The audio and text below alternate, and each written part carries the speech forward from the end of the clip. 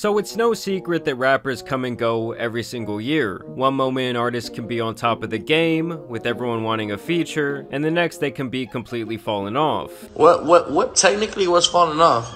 You know what I'm saying? I done made 30 million. I don't gotta do. Yo, do I gotta keep making music, bro? I don't need to, bro. I'm rich as shit. I don't need to make music. I do it because I know I still have fans. And with that fall off obviously comes a lot of scrutiny and public embarrassment. And the saying really is true that the quicker someone rises up, the faster they will likely fall back down to the bottom. There is a myriad of reasons for this phenomenon. For one, we obviously live in the fast food era of media, from movies to music, and even videos and online content we digest on a daily basis. Most pieces of major media now seem to lack a certain quality they possessed in the past. And I'm not necessarily just talking about from a budget standpoint. Today things seem more rushed, more formulaic, less thought out, and moments tend to come and go faster than ever before. We live in an age of information and content overdrive, and with social media, anyone and everyone can now go viral. And every day there are millions of people desperately yearning and grinding away to try and get themselves out there. Meaning when someone does make it, there is a good chance that hundreds, if not thousands of people will try and replicate their success in some shape or form. And since most of the artists who blow up really fast do not have the fan base in place to carry them through the tough times, it's easy for these fickle fans to turn their backs on or simply stop caring about a rapper's music. There's so many parts of that era of rap where like people got fame so fast, they were so young, you know what I'm saying? Like, and I feel like that was some of the foresight that he was saying, not even necessarily about quote unquote falling off, you know what I mean? You don't think he predicted anything? I don't think he predicted shit. No. It's like trying to build a house with no foundation. Like if one strong gust of wind comes through, or adversity in this case, well, suddenly no one is playing the music, no one is going to the shows, other artists stop hitting you up, and the industry decides they no longer want to play with you. In terms of like not picking up phone calls, I ain't no friendly anyway though, you know what I'm saying? So that ain't had no type of effect on me. Like I barely called. I ain't called. When I was on top. Oh yeah, and you still owe the label 5 albums. You gotta pay back the advance they gave you, which is really just a high interest loan. They now own your masters, they own your likeness, and they're taking most of the money from your tour, if you can still do that, to try and recoup their investment on not only you, but 20 other failed artists before you. Not to even mention your new lifestyle and image you can no longer afford, eating away at your pockets. By the time many artists finally see this reality, it's far too late to turn back. Like even when you strike when the kettle is hot and the industry likes you, you still will likely be replaced at some point. This combined with an intense oversaturation of the music market has really affected an artist's chances of maintaining relevance for more than a couple of years. Alright, I've been like #1 song at or like, you know, album sells this, you know, and then I put out some shit that's like, I take a kind of a left turn and experiment with, you know, a different, and it doesn't hit, you know, and how fickle and how fast people can just be like, oh, he fell off, or he, you know, it's a game of, you know, you ride these waves and what altitude you're at, and the inertia required to stay at this like altitude in pop culture and pop success and any of it, you know? I mean, how long of a run can you, because it's crazy. Now with that being said, let's talk about Ice Spice, a female rapper who took the internet by storm over the last couple of years, but more recently has seen a serious downtrend in her career, and now tens of thousands of people are unfollowing her every single day. Ice Spice is a New York rapper from the Bronx who started making music back in 2021. How was that growing up there? Like, it was fun. It was real fun, like, you know, fighting off crackheads and shit like that. And over a year later, she would find herself going viral with her music video for her song Munch. This was back when TikTok was turning out #1 records on a daily basis, and for Ice Spice, that was really no different. How much was there before Munch, and then how long did it take for things to go crazy? So there was a couple songs before Munch. It was probably like 4 songs, I think. From the start, she knew that her greatest asset was just that. Shaking her rump, rubbing her cooch, and rapping in that New York accent made her infamous right off the bat. When I say that, I mean some people were hating on her, a lot of people were loving her, but all that mattered was that she was finally popping off. Growing up, I always would just like write little raps, and I never wrote like full songs though with like hooks and verses until I got a little older and I started to understand song structure more. But I always had like this like want to write, basically. Even in promotional videos that she made before she went viral, it was beyond clear that she knew that her body was her ticket to fame. And at this point, she's one of those people who's known more for her likeness and her sex appeal than her actual music. I feel like a lot of people think that, oh, I'm just like this like pretty girl that like posts on Instagram, but there's like millions of pretty girls that post on Instagram, and like, you know, you have to really contribute to the culture in order to like matter. I would actually say that her existence online is more like a meme than a rapper. Now, to be clear, the two do go hand in hand in her success, and she could not have one without the other. I mean, recently she was on stream with Kai Cenat. He tells her to freestyle, and guess what she does out of pure instinct? Okay, let me hear you freestyle. Come up. Come up. Come up. Come up. Come up. So much comes out, it goes viral, she signs a record deal and starts showing up doing live performances where her job is strictly to get up there and shake that ass. It was at that time that she would be seen frequently with Drake, and rumors of the two dating of course surfaced from there. Under the label, she would release her first EP, which featured more viral songs like Bikini Bottom, In Her Mood, Deli, and Princess Diana with her longtime idol Nicki Minaj. When I met Nicki, right, for the first time in person, I was like at her studio and she was like doing her glam and stuff. And Were you then nervous? I was nervous. Yep. She came out, right? Yeah. And I was fine. But she came out and she looked at like my manager, James, and like Riot and stuff, and my photographer and everything. And then she came at me.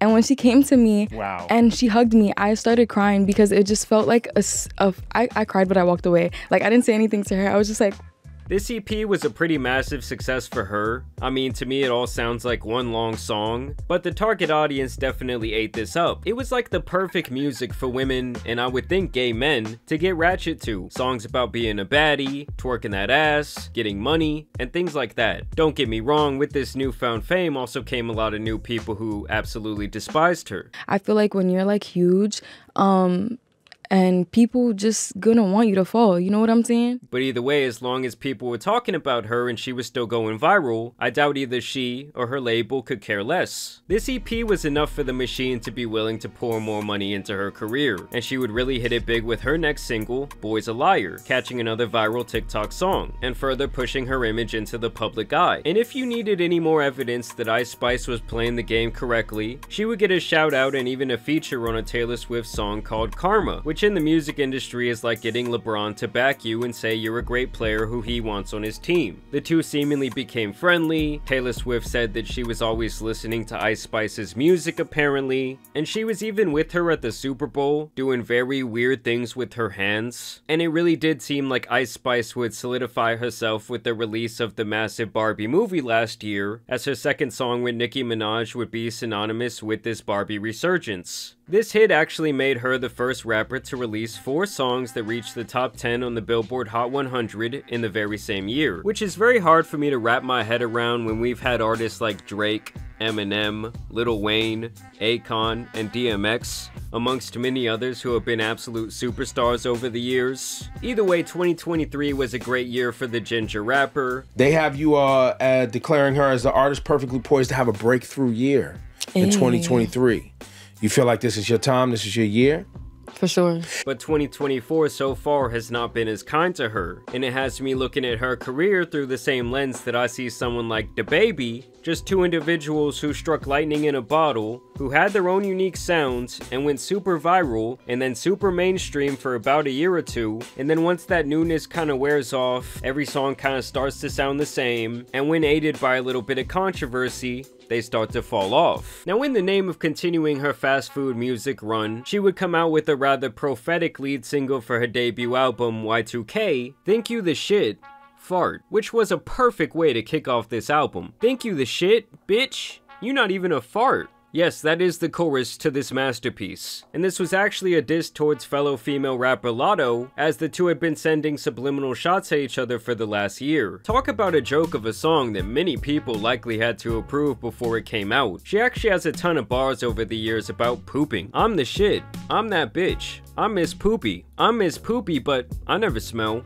An artist's debut album is definitely something that could make or break their career, and with her using this as the lead single, that led to this album selling a modest 28,000 copies. Which, let's be honest, 28,000 is not that bad for an artist of her caliber, but with the backing of a major record label, and the fact that she was technically selling this album on pre-order for over 10 months before it would even come out, and then when you package that information with all this bullshit bundles artists can now count as sales once again, you'll see that the 28,000 number is very inflated. Can you guys imagine getting this shit on vinyl? Jesus Christ. The other thing is that year over year, Ice Spice has lost over 50% of her monthly listeners on Spotify, while producing her debut album in the process, meaning her old songs are now cooling off, and her new songs are not hitting like the old ones. In fact, she doesn't even look happy in her natural habitat of twerking anymore. And now with this latest feud that she has found herself in, she is losing followers and fans at a massive rate. And it all really started when she decided to take a rapper named Cleotrapa on tour with her. Basically, this Cleo person would come forward and say that Ice Spice treated her like shit during the duration of this tour.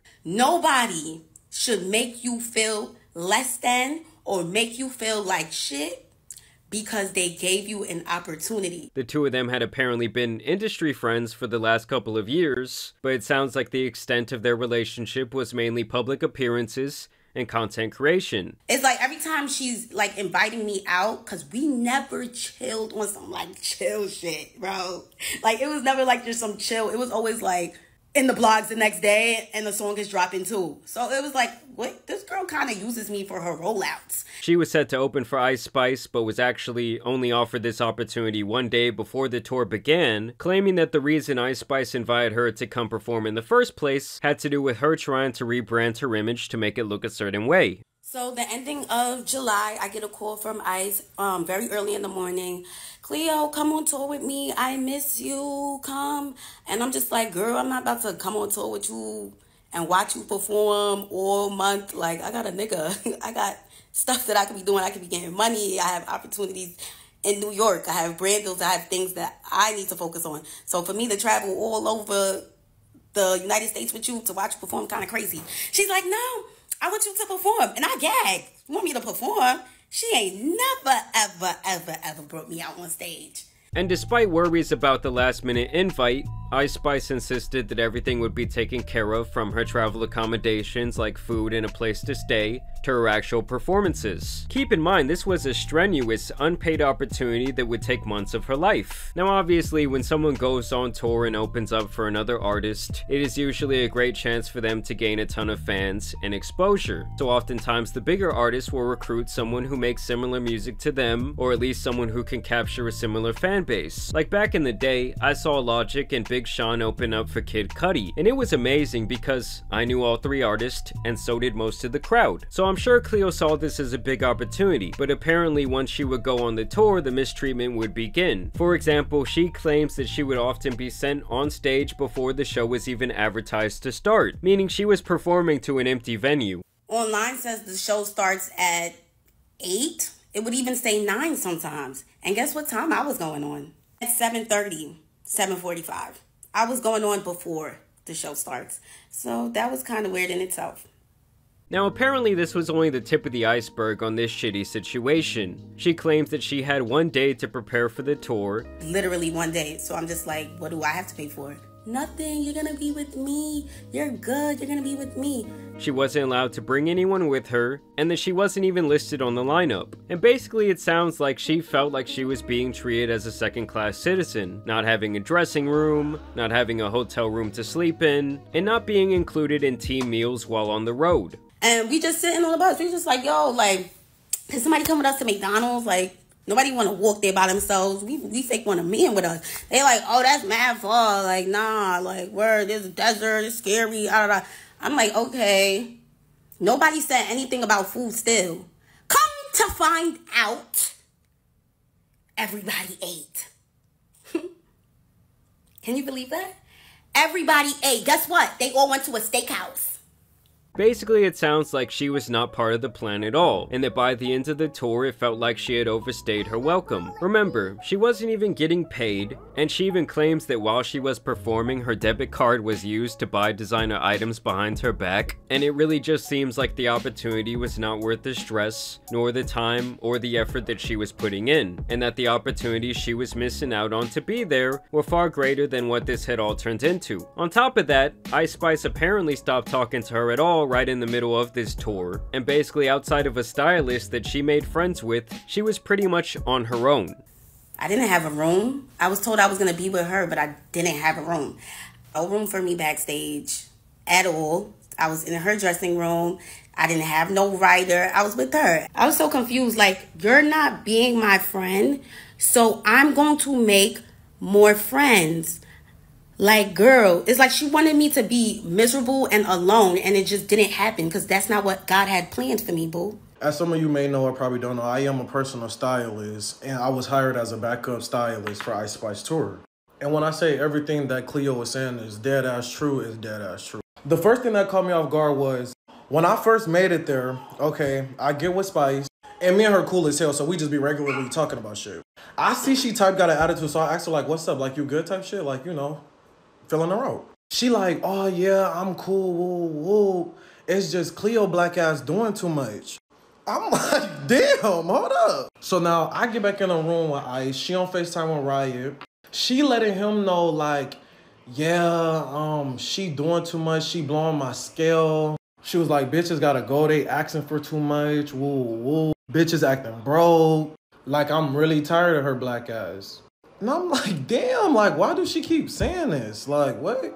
And let's be honest, guys, it's not rare for an opener to get less than preferential treatment while on tour with a bigger act, and you do hear a lot of stories about openers not even spending any time at all around the main act despite them being on tour together for months. But granted, this was apparently her friend, who she allegedly begged last minute to do this with her. I took a step back and just made the opportunity what I could make it. But it wasn't genuine at all. Nothing that you do is genuine. Everything is calculated. Like I said, I was the token black friend.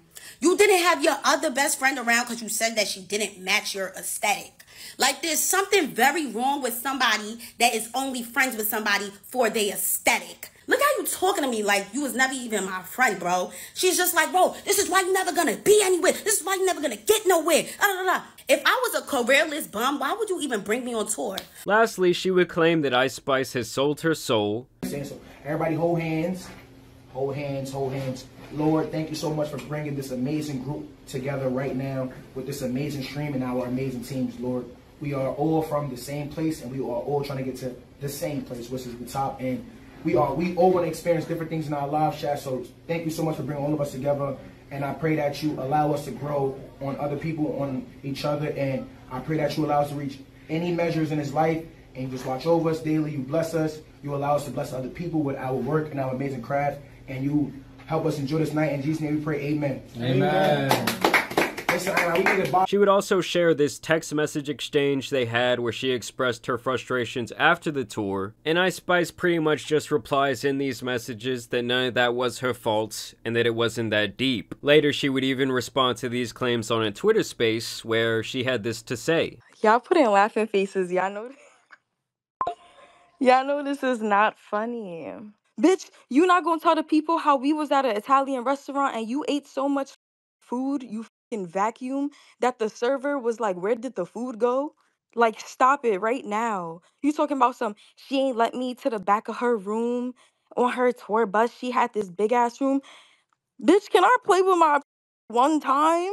Now this made people even more upset, and they called out Ice Spice's hypocrisy for clowning this woman for eating a lot, when many speculate that she's been off that Ozempic weight loss program. And the speculation actually got so strong that she released this like workout weightlifting video that really didn't prove anything. People also claim that she basically is someone who thinks that her shit don't stink, and that she has way too big of an ego for how volatile her career is at this point. I mean, honestly, I didn't think this was like the biggest deal in the world or really like cancel worthy, but with most of her fans being women, they aren't going to like the whole mean girl shit, especially when it feels like she was punching down here on someone who was supposed to be her friend, someone who she invited to come perform on this tour for free. I don't know, to me, if I'm her manager, we aren't releasing any more albums, just the occasional single trying to go viral on TikTok, and honestly, the primary focus shouldn't even be on rap anymore. Like, I think she has to transition into an influencer, or an IG model, or an OF girl, or some shit like that, because to me, the curtains on her music career are closing pretty damn fast. But I do want to know what you guys think about Ice Spice. I want to know what you think about her career. I've yet to meet like a big Ice Spice stan in my life, but I'm sure they're out there. But either way, I do want to thank you guys for watching today's video, dropping a like and subscribing. But as you guys know, it's been your boy the Tan Superman, and some other rap beef out here needs to be covered, so I'm out. Peace.